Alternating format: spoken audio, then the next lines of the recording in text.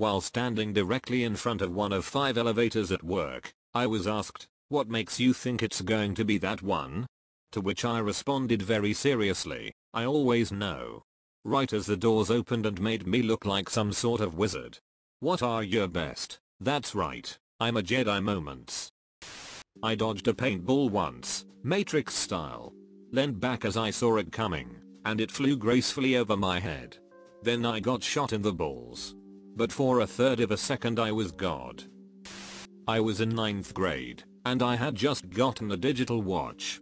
I spent an unhealthy amount of time making sure that my watch was perfectly synced to the school's clock, which was displayed on the classroom's television mounted in the corner. Since that clock didn't show the seconds, I would sit there, watch in hand, waiting for the moment the minute number jumped forward. When it did, I would immediately alter the time on my watch as well. So one day during English class, we were talking about when do we get out of class. I don't know why, but the discussion got kind of heated, for such a stupid subject. One kid was adamantly insisting that we wouldn't get out for at least 2 minutes, but I know, from glancing at my watch, that we were going to get out in 12 seconds. I told him that, and he just scoffed. So I started counting down. 5. He just laughed at me. 4. People stopped talking and looked at me. 3. Students started rotating in their seats to look at the time. 2. I started to get nervous. What if I was wrong? 1. Silence within the area we were sitting in. Butterflies in my stomach. The kid's expression suddenly turning nervous. And then a half second of time when I started panicking about being wrong and never living this down, when the bell rang. The best one I've ever seen was done by my dad. Mom, Dad, and I are standing in the kitchen having a conversation. Dad casually reaches up and pulls a plate out of the cabinet, not in any hurry. Turns to me, finishes a sentence, then reaches out into midair over the toaster completely unprompted. Toast pops up. Dad snatches the toast out of midair, takes the most satisfied bite I've ever seen, and strolls off like a champ. I was sitting in my brother's apartment, and this big fly came buzzing into the room. He said, "That ducking fly has been driving me crazy for 2 days." Before he had even finished saying it, I reached out into the air and grabbed the fly. Then without saying a word, walked over to the window and let it go outside, then sat back down and continued the conversation. One of my friends had just started dating one of the cool car dudes at my high school. Me being more of a lame nerd girl, I had a bit of a hard time fitting in with this new crowd, especially since my knowledge about cars was very sparse. Well, one evening, as a big group of car dudes and a few of my girl buddies met up, I felt utterly malpaced. One of the boys starts telling a tale of woe about a part for his engine, no idea which, so don't ask, that had gone missing, and judging of the solemn mood of his crew, it nearly felt like a relative had died. Suddenly one of my friends pipe up, "Vera can find it, she does that, she's totally magic. All eyes on me." What she was speaking of was my little parlor trick, and knack of guessing where people put their stuff based on what I know about them. Absolutely not magical, but a fun trick that I thought would stay between us girls only. I am probably 50 shades of whooped ass in the face when I figure I should just go for it. Nothing could really go bad. They couldn't ignore me more than they already did. During the evening, I had observed that this guy was clumsy, slightly dazed and preoccupied. He had dropped at least 3 things on the floor in just a couple of hours, and he'd forgotten to buy snacks, and he always asked, "Huh?" after someone spoke to him. "You tossed it out. It's in a garbage bag near where you work on your car," I said with more confidence than I felt. As it was his house, he left to go to the garage, came back holding a bag. Black garbage bag. And I shit you not, it was there. The whole room owed, and ahed, and... No, I didn't get off with the hottest bloke there, or I suddenly became less nerdy. But after that they didn't ignore me. To them, I was cool. And I didn't mind letting them think I was magic, because to be honest, I ducking felt magic. TLDR, a story in which I Sherlock some cool car dudes. When I'm too lazy to get up to get something, I'll just say the force will get it for me, and be annoying about it. Eventually a friend will just bring it to me, to which I reply, the force has a strong effect on the weak-minded. My wife and I have an informal pact that goes, if I'm sitting down and I squint and make the Jedi telekinesis hand at something you are walking past, you must pick it up and make it float over to my hand without acknowledging you had any role in said process. I dropped a beer bottle once at a party and caught it with my foot, without spilling a drop. It was completely on reflex, and I know for a fact I couldn't do it now if I tried. But for the rest of the night I got accused of being a ninja, and it felt pretty awesome. I did this with a glass of water that was about 2/3 full. Unfortunately, I was more true to my ninja origins, in that no one saw me do it. Outside on break at work when it started to thunderstorm. The woman I was talking to asked why it had to storm now. I jokingly said it was all my doing, and snapped my fingers immediately, followed by bright lightning and really loud thunder. I thought she was going to shit herself. I went to instant message one of my friends, and for some reason decided to start the conversation with, "That's what she said," completely out of the blue. Apparently he was typing a complaint about his work to me at the same time, so literally less than a second after I hit enter, my friend sent, "Man, this is so hard." For about 6 lines after that, I kept writing random lines, and they all worked. It was something like, "Me, that's what she said." Him, "Man, this is so hard." Me, "Because I'm a wizard." Him, "How did you do that?"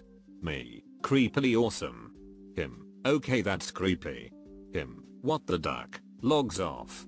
It only ever happened once, but once was enough. Sometimes I pick up the phone and fix problems instantly. Example, "Hello CIT service desk, how may I help?" "Oh, hi there, oh. Sorry, what's the issue?" "Oh, don't worry, it works." "Okay, thanks." Just posted this story a couple of weeks ago, but what the hell? It's a good story. One time I had a girl in my car that I really liked and wanted to impress. Now, this was in the late 1980s when CD players in cars were really new. I had a custom installation that worked pretty well, but it had some flaws. In particular, I had to hit the play button whenever I turned on the car. Then the amp wouldn't kick in for about 30 seconds, for some reason. So I was in the habit of hitting the play button ASAP as I turned on the car, so the tunes would start up. So we get in my car, a Mustang convertible, at the time. And as usual, I hit the play button as soon as I started the car. But having done this literally hundreds of times, I was very fast and fluid at it, and the girl didn't even notice that I had done it. So we pull away, driving down Pacific Coast Highway in Southern California along the ocean, as I recall. So the girl says, "Hey, how about some music?" I knew the amp was just about to kick in. So without even glancing at her, I snapped my fingers in front of the CD player. The timing was perfect. The music immediately started up. My expression never changed, like I expect magic things to happen at the snap of my fingers all the time. She just stared at the CD player, stared at me, then just shook her head with a little laugh. I felt like the smoothest king of the smooth people. Once I was hanging out at a friend's house, imbibing drugs and alcohol and enjoying the subtle nuance of Guitar Hero. A reasonable sized group of us were there that night. I was wailing away at the drive-in's one-armed scissor, my friend Rocky on bass, when I asked my twin sister, who was somewhere behind me, "What's the greatest thing in the world?" Kiss? She responds. For a moment I don't acknowledge what just happened, until the solo came in. It's a rather simple solo, so I was able to rest my plucking hand and just tap that shit out.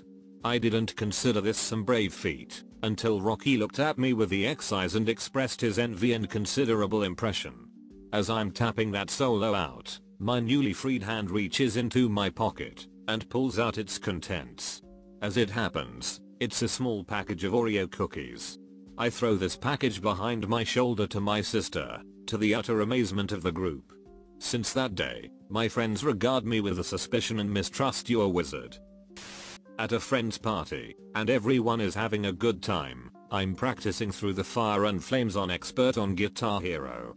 No one is paying attention to me, but someone calls my name from the adjacent room. Solo is playing, but I practice this song twice a day. I go into the kitchen to see who called my name. My friend was just wondering where I was, but I hear behind me, "Who the duck is playing Guitar Hero?"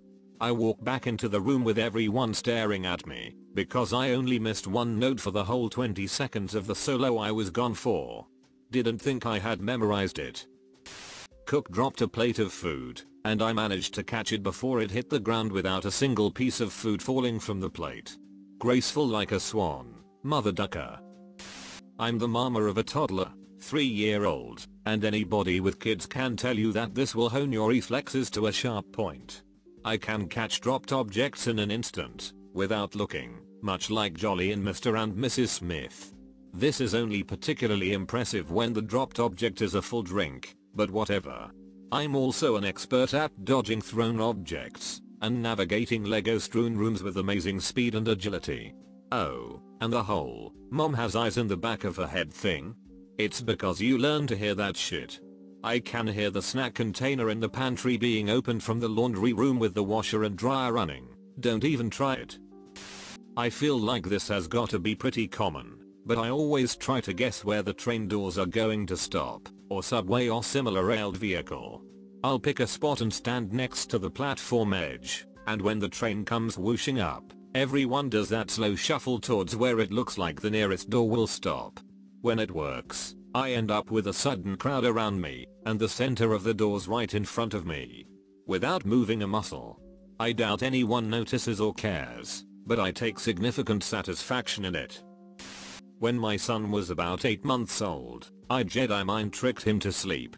It was about 2:30 in the morning, and he was very angry and very tired. I said, "Noah, it's time you went to sleep," and waved my hand in front of his face. As soon as my hand went over his face, he was asleep. It was amazing, but my wife didn't believe me when I told her the next morning. I did this to my boy all the time. It's about them being tired, but not really closing their eyes. He flinched when you passed your hands in front of his face. He probably closed his eyes a bit longer than a blink, and it felt good because he was tired. So he kept them closed and fell asleep. Now my 2-month-old daughter is just a punk and doesn't sleep at all. She has her nights and days confused. On the tennis court. I'm about 3 courts away from the basket of tennis balls, when I take a ball out, say loudly to my friend, "And now, I will take this ball, and I will serve it into the basket." I toss a ball up and hit in the general direction of the basket. Shit goes straight into the basket like a guided missile. The look on his face as I was elevated to godlike status was amazing. We were jumping around a little after that. I stare at traffic and say, "Start moving, now." It hasn't worked yet. My day will come. You can tell when a red light is about to turn green by looking at the don't walk light lateral to it. It begins to flash right before the light changes. When I would be at a red light when my kids were little, I'd hold my hands out and say, "Green." And it would turn. They thought I was a god. Now they roll their eyes at me.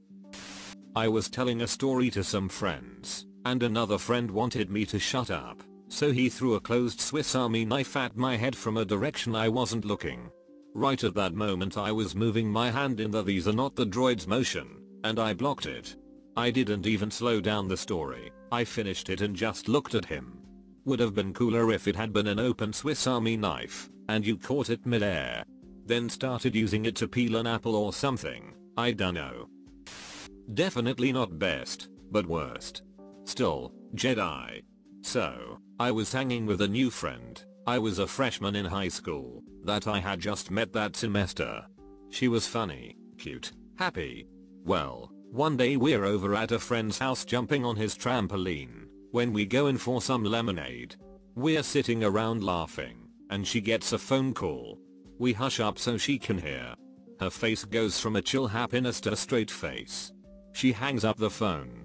I look at her, and I say, "What's the matter, Grandma die?" She couldn't hold it in, tears burst, and she booked it out of the room. Her grandma had just died, and I made a Jedi joke about it. I used to work for Adopt a Pet, as one of those annoying guys you hate collecting money for the shelter on street corners. We always worked with partners, or in 3s or 4s covering all the parts of the intersection, and one day when the work day ended and we were headed back to the van to head back home, I legitimately just felt something off, and I grabbed the girl I was working with when she was about to cross the street, in a crosswalk with the sign reading walk and the light red. Just then around the corner sped an SUV and several police cruisers that would have murdered her. She was quite grateful. Was driving in the car listening to XM radio, told my friend what the next song was gonna be, and it came on. Was pretty shocked myself. Stuff like this can be put down to subconsciousness. The radio presenter could have said, "Get ready to turn your radio up because we're going to have some AC/DC right after the news." Then the news comes on for 5 minutes, and you subconsciously remember AC/DC is about to come on. The weird ones are when you're humming some Queen, turn on your car, and the radio picks up the song right where you were. It's because we can pick up radio signals in our heads. That's how the government controls you. Adjusts tinfoil hat. The summer I was 18, I was a lifeguard at a swimming pool. One day me and my colleagues get wind that Sum 41 would be performing in a nearby city. I was an avid fan at the time, and so made up my mind to go. Little did I know, 2 of the girls I worked with were also fans, and managed to book off the date. We didn't have a lot of staff, and so, because they booked off before me, their request was accepted, mine wasn't. A few weeks go by, the day before the concert. The girls thought it would be in good taste to come tease me about it. Ha ha ha. Have a good day at work tomorrow. Shit like that. I was annoyed, but a good enough sport not to take it to heart, so I answered, "You're going to get there, and they won't even play. Something terrible is going to happen. Just to rain on their parade." Sure enough, Sum 41 cancelled their performance due to the lead singer injuring his back. Next time we all worked together, it was as if I was personally responsible for the accident. TLDR, I accidentally cursed Sum 41.